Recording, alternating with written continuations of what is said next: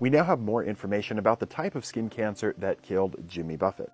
Now, while the initial report had said lymphoma, the writer made a mistake because it was actually a Merkel cell carcinoma, and then that likely spread to his lymph nodes, giving the writer the confusion for the diagnosis.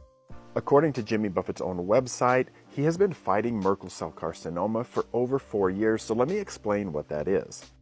Merkel cell carcinoma is also called neuroendocrine carcinoma of the skin. It usually appears as a pink bump and it may bleed easily. It might look like a cyst, but you have it in sun-exposed areas. That's usually where it causes. It usually is related to sun exposure.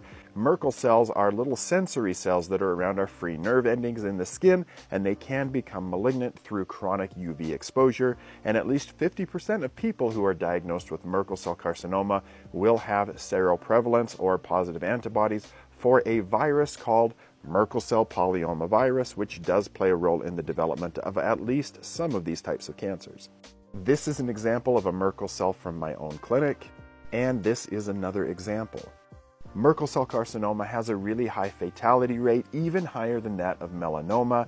So about 60% are alive at 5 years, so that means at least 40% will pass away and succumb to the disease. Thankfully, we have more information now, so rest in peace, Jimmy Buffett.